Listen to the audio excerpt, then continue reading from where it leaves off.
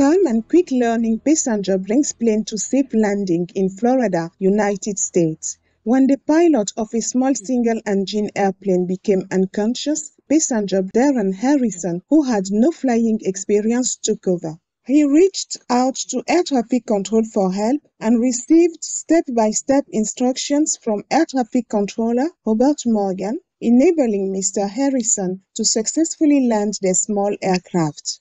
The original pilot was taken to a hospital in a very serious condition, underwent surgery, and is recovering at home, which was described by a doctor as a miracle. When asked about this wondrous event, Mr. Harrison simply said, "The hand of God was on that plane." What an amazing story! Bravo, Darren Harrison, on keeping your cool, and kudos, Robert Morgan, on your excellent help.